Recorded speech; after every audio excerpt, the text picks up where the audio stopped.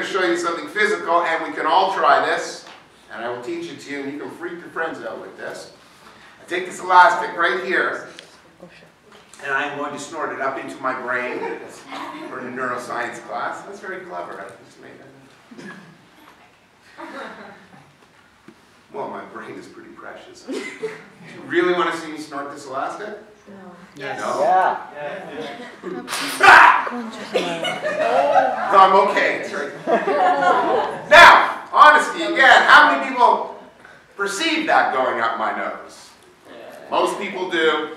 This is such a strong effect that if you were to do this into the mirror, I always tell my students, you'll know you're doing it right when you do this in the mirror. Because it will fool your own brain. I have elastics for everybody. We're all going to try it. Once again, where the brain completes pictures. What's happening here is, this is my big action, and this is my little action. And often in magic, a big action will cover a little action. This is a perfect example of it right here. Watch.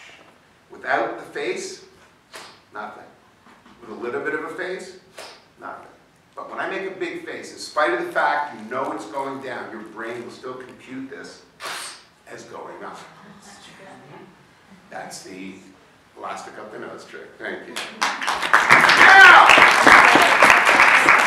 the palm goes up. You pinch. You don't want to hook it. You want to pinch it because you want to pinch it into a single strand. So pull it up as far as you can.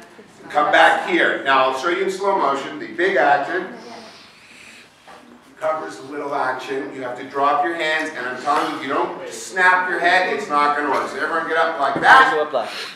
On 3. 1, 2, 3. Yes!